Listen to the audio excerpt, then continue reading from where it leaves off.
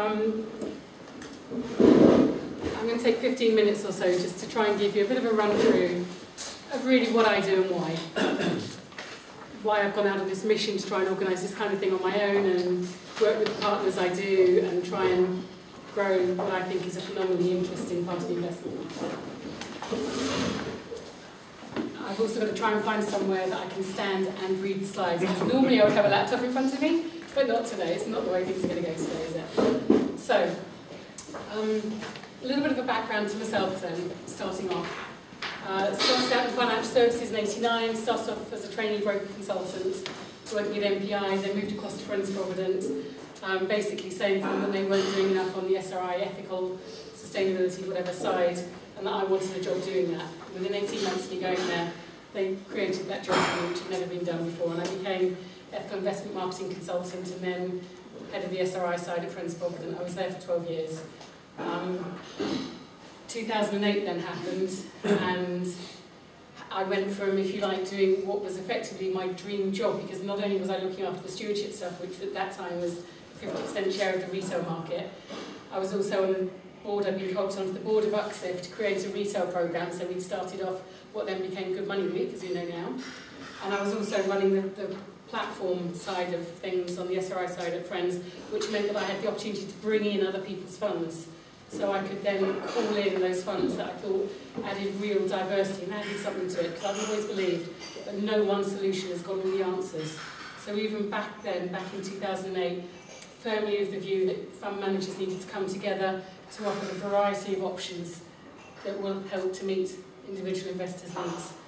I've just realised I've been writing notes of things I want to say, and obviously I never work from notes, so I'm in struggle. But yeah, so this is very much about encouraging diversity in this market. But if I can just take a step back, the obvious things I've forgotten, feedback forms, and also for anyone who needs some CPD forms, are around, and there's an agenda which has got a list of all the people, not that one, it's a draft one, but you've got a list of who everyone is, so that they're on your seats, so do hang on to them. So use them, give comments, feedback as you can. So that's a little bit of my background. So I then moved into deciding I was going to set up my own website. I created sriServices, which was effectively a brain dump of a load of generic information. Because I used to do loads and loads of training, and I was out and about talking to financial advisors all the time. And it struck me there wasn't going to be anyone really doing that anymore. There are people like Alliance Trust who run loads of events. I know others of you are also now doing events, which is fantastic. But I wanted to create a neutral hub so we could just celebrate the good things about the different options around. From then, that then developed the idea that was coming out really of the UCSIF work I was doing, which is you've got to help people to understand this market. People don't understand it. There's way too much jargon. There's a load of variety. Journalists and whoever like to say ethical, not ethical, green, not green, far too simplistic, doesn't work, leads to complaints, leads to criticism, leads to people thinking that the investment industry is just ridiculous, when actually we're not. We're responding to the diverse needs of diverse clients. So.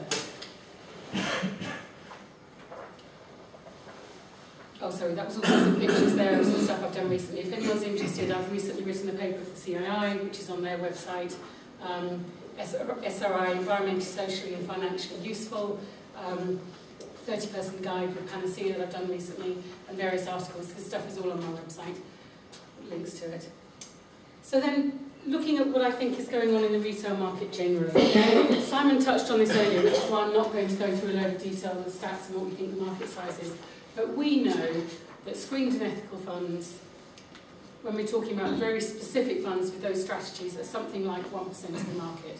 Now, I don't know what you all think, but I simply don't think, even with this morning's results, that 99% of people don't care about this sort of stuff. I don't believe that's right. We've seen massive growth into the trillions of dollars from things like UNPRI, institutional investors backing the need for integrating environmental, social and governance issues into the investment process. So institutional investors got access to it. By and large, retail investors know very little about this area. They may say they're aware of funds, but their opportunity to invest in these areas is quite limited because the information hasn't been there.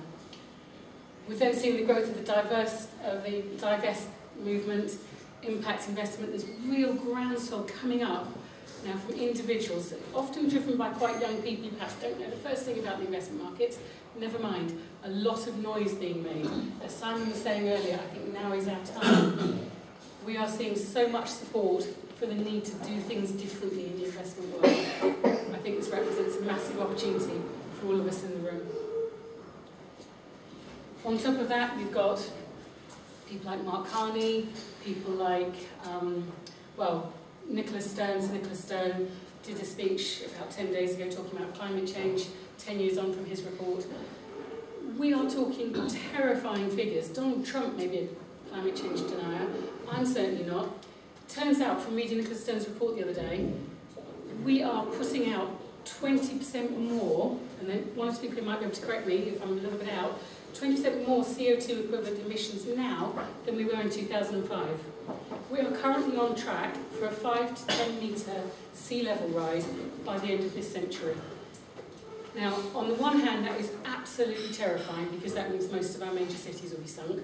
But on the other hand, in the interim, and I think there is still time to do something about it, it's a whopping great opportunity for investors because the only thing that's going to solve this is going to be investment in change, investment in new infrastructure, investment in companies that are actually understanding sustainability issues like climate change better, and basically making change happen. And with or without leadership from the States, that will come. As things happen, that will come.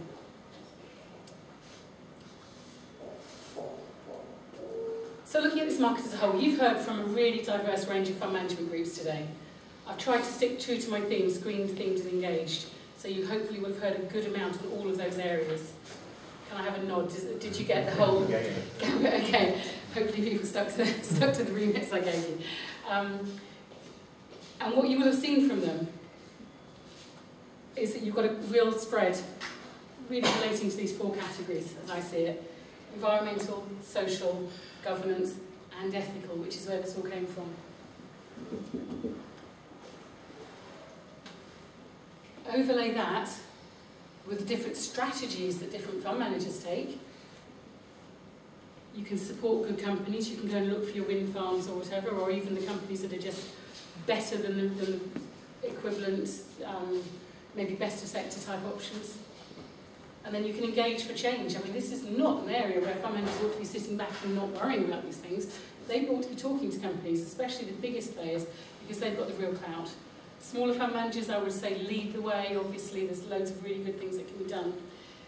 But everyone's got to work together to do their bits that they can to both meet client needs and to affect the kind of changes that we really do need to see over the coming years.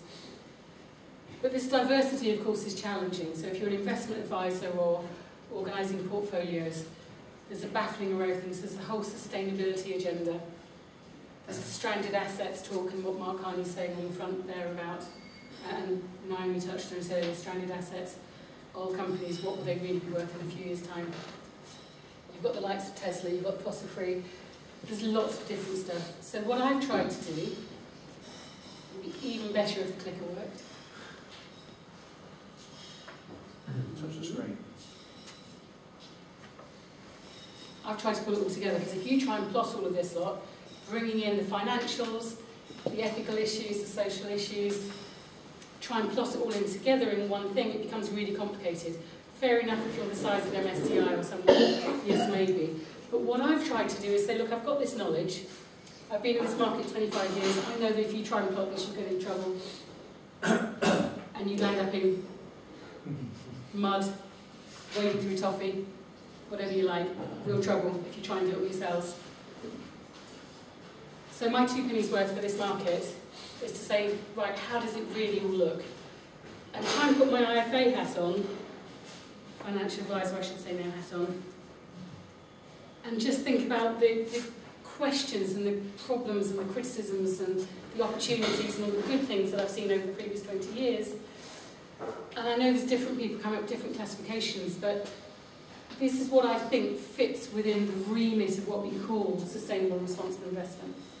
This is the SRI world as I see it. You've got those companies like, I know Naomi spoke a little bit about earlier, ESG integration, where what they're doing is just building those issues into their core investment strategies.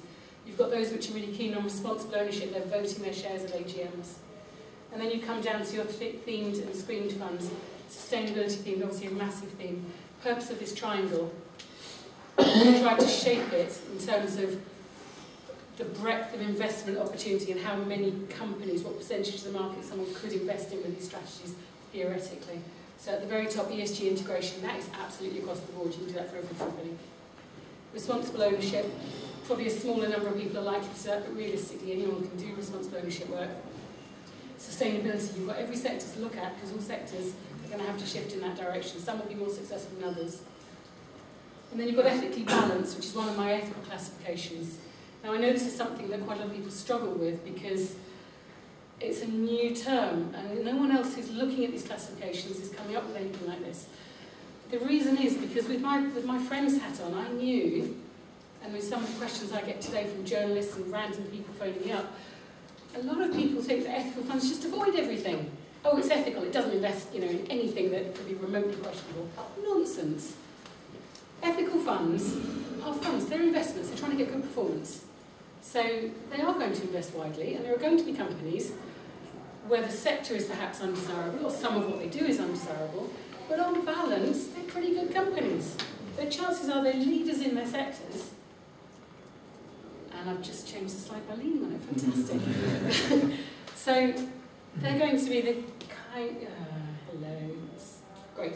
So they're quite different then, not, this is an imperfect science, but they are quite different from those that I would say are negative ethical, where the real core criteria there is about avoidance. Now with those funds, it's a lot easier to see where they're going to invest, because they are saying what they're excluding. So that's a different message for you. We've then got the environmental themed funds, where it's really just looking at companies with very strong environmental strategies. Social themed funds, there's only a couple of funds in that area, but that's a new emerging area, and I think it's going to become very interesting. And then even fewer faith-based funds. But again, for those people where faith is a core motivation in their lives, in the way they behave and the decisions they make, those people should have the opportunity to invest in line with their faith.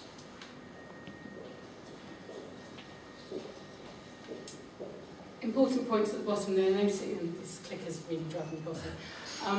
Points at the bottom there are around the fact that there is diversity within the different styles, okay? It's not a precise science. So the styles have different types of funds within them. What I've tried to do then is just give you a feel for the number of options in each of these. And what you see is that there is quite a broad spread. Negative ethical, a lot of funds in there. You've got funds like Keynes funds, if you like, probably the oldest of the bunch. Then you've got the ethically balanced funds. There's a lot of the people in the room today could be ethically balanced, and then there's the sustainability theme as well, running strongly through the people who are here today.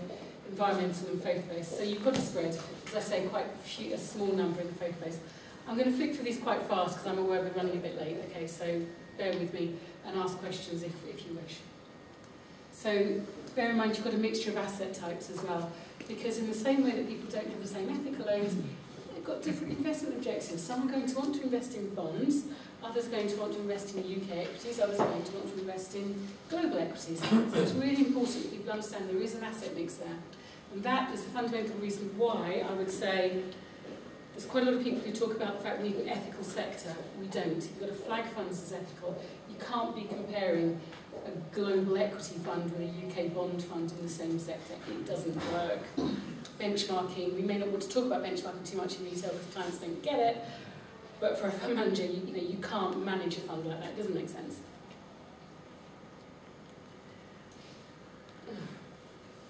Okay. So, as some of you may know this already, but as of mid-last week, I added an extra field onto my database site. I created an area for corporate activity, so it came out of the other areas. So, on Fund EcoMarket, I'll show you the home screen in a minute. You've probably seen it twice already.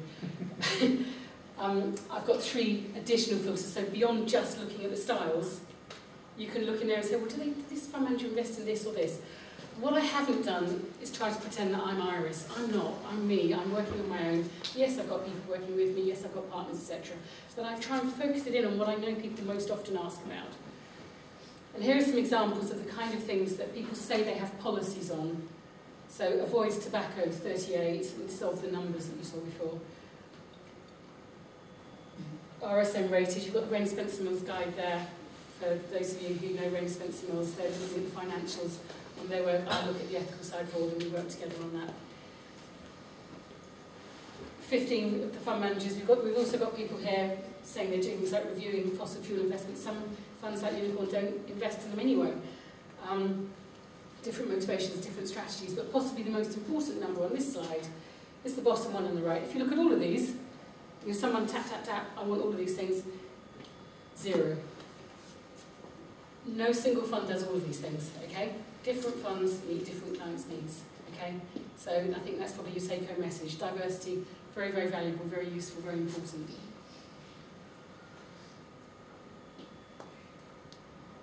So, this is what the homepage looks like on Fund EcoMarket. So as I said, my mission, following everything, and given my passion for the area and the fact that I was looking after platform stuff, so I knew quite a lot of environmental funds and others quite well, even going back 10 years, is to say, how do we bring this all together? So I've created this database, which has taken me, shall we say, quite a long time to pull together.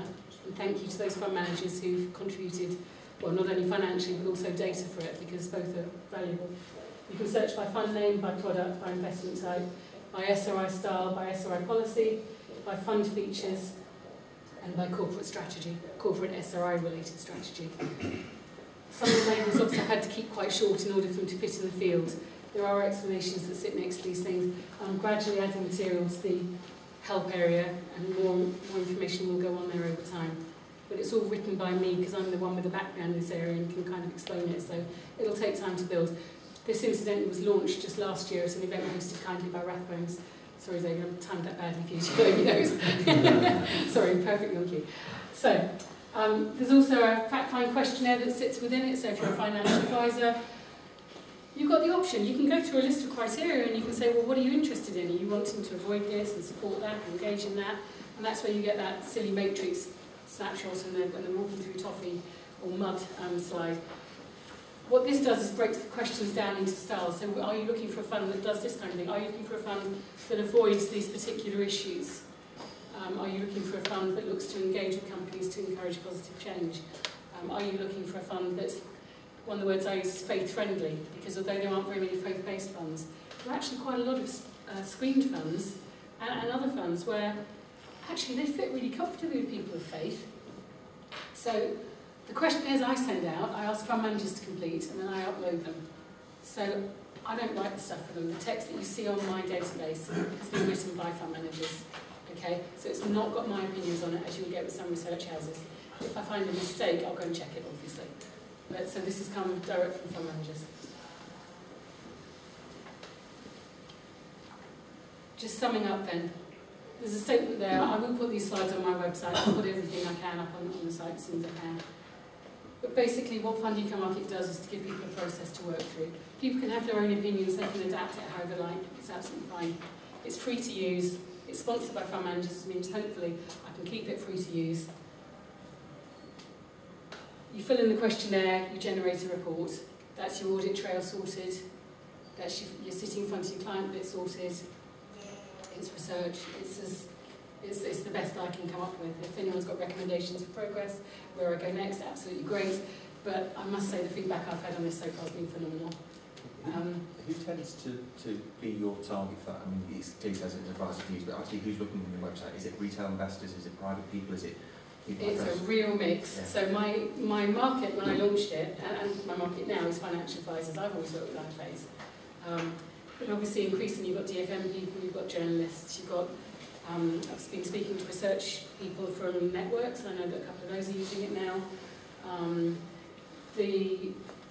The spread of people is enormous. I had a phone call yesterday from a massive consumer-facing magazine that sells about 1 million copies that want me to write an article on this for them, and I'm thinking, it's written for IFAs, but actually they've offered me an amazing deal because they like to look at it. So I'm thinking the people that are looking at it might turn out to be clients more often, but I don't mind that. I've got a find advisor list on there. There's only a few IFAs on there. I haven't pushed it particularly hard, but Richard and Julian are both on there. I mean, I'm going to let whoever use it wants to, because I want to raise awareness of this, and I don't think we've got time to be too precious about that kind of thing. I think, given what I said in the opening bit with climate change, etc., I think we've got a massive challenge.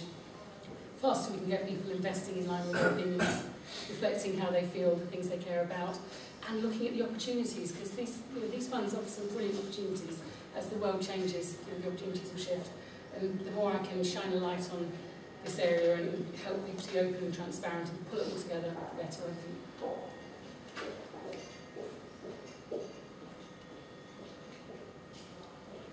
So, before we go into the panel session, I'll just leave you with a couple of thoughts.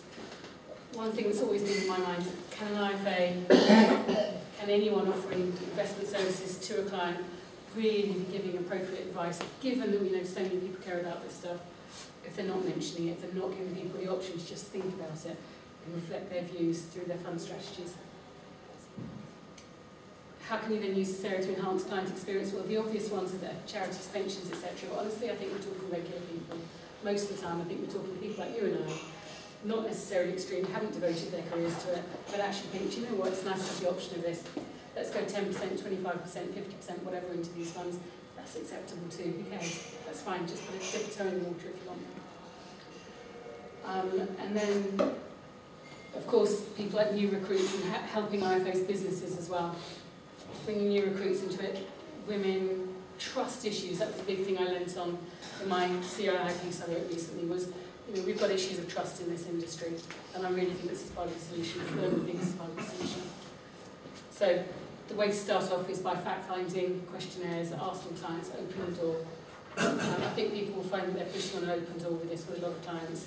If someone isn't interested, that's fine too.